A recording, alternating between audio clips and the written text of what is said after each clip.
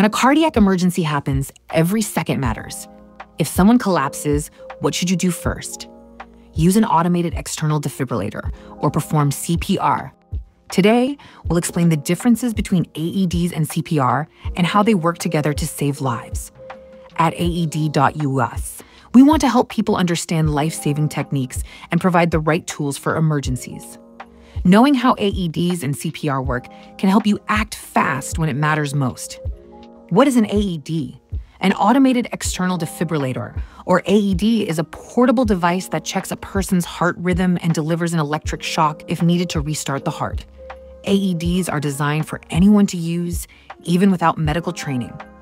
They provide clear voice and visual instructions to guide the user step by step. AEDs are critical for treating sudden cardiac arrest, which happens when the heart's electrical system stops working properly. If left untreated, SCA is fatal within minutes. You can learn more about AEDs by visiting AED.us. What is CPR? Cardiopulmonary Resuscitation, or CPR, is a technique that keeps blood flowing when the heart has stopped. It involves chest compressions to circulate oxygen to vital organs and, in some cases, rescue breaths to provide additional oxygen.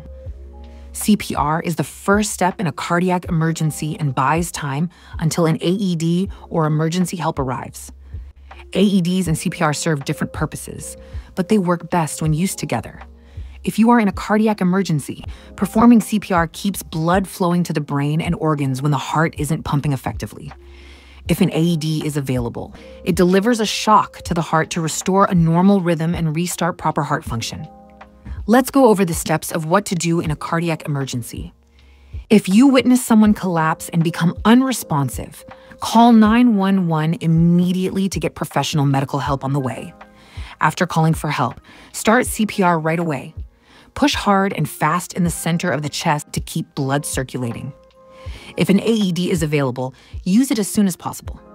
Open the device, apply the pads as instructed, follow the voice prompts, and allow the AED to analyze the heart. Continue CPR and follow the AED's instructions until emergency responders arrive. If no AED is available, keep performing CPR without stopping. Using an AED in the first few minutes of cardiac arrest can increase survival rates by up to 70%. But since AEDs aren't always immediately available, CPR is critical to keep oxygen moving to the brain and organs until help arrives. Having an AED at home, work, or in public places can be the difference between life and death. CPR is a vital skill, but an AED gives the best chance of restarting a heart. To learn more about AEDs or find the right device for your home, visit AED.us. Be prepared, stay informed, and be ready to save a life.